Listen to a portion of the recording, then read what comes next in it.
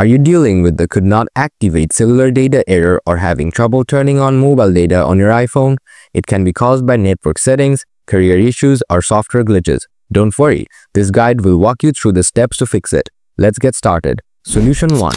Refresh your mobile network. First, open the Settings app on your iPhone. Then, toggle airplane mode on. Wait for a few seconds, then toggle it off again. This will refresh your network connection and might solve the problem. Solution 2. Update to the latest iOS version. Updating to the latest iOS can help with compatibility issues. Open Settings on your iPhone. Scroll down and tap General. After that, tap Software Update. If an update is available, tap Download and Install.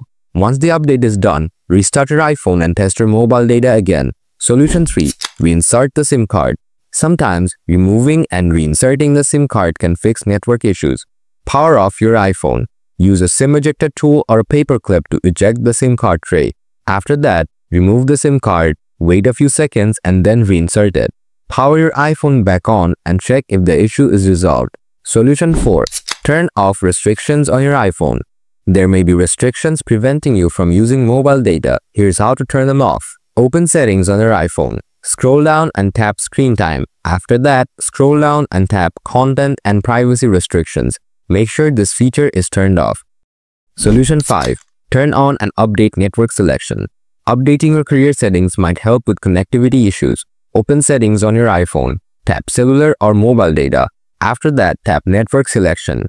Turn off Automatic and wait a moment. Then, select your carrier name from the list. Now, restart your iPhone and see if the issue is fixed. Solution 6. Reset network settings. If other solutions haven't worked, try resetting your network settings. Open Settings on your iPhone. Scroll down and tap General. After that, scroll down again and tap Transfer or Reset iPhone. Tap Reset, then select Reset Network Settings. Confirm your choice. Note, this will erase all saved Wi-Fi passwords. Solution 7.